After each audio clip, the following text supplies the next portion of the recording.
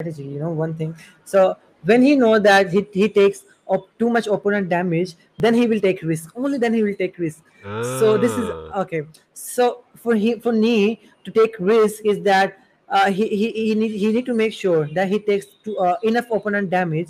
So now it's time to hit. So now it's fine for him to take risks, and then because so then he can fight, right? He can fight back. Oh, He don't have so to even if struggle too much. so Yeah. if he gets in, so if he, when you say if he takes too much damage, do you mean if he hits you or if you hit him?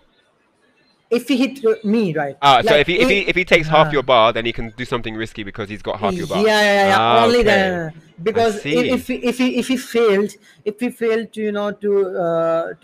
he failed in his risk, Then it's even. then yeah, then it's even, exactly, then it's Okay, even. okay. Wow. So Interesting stuff. yeah, Okay. Let's see now. So he got the launch.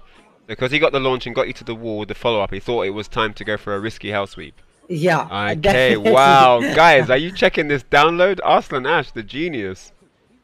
This is insane. Nice. Now now it's time. It's even. Yeah. He is risk to carry. I can't Again. believe I'm seeing this all happening as it's being explained.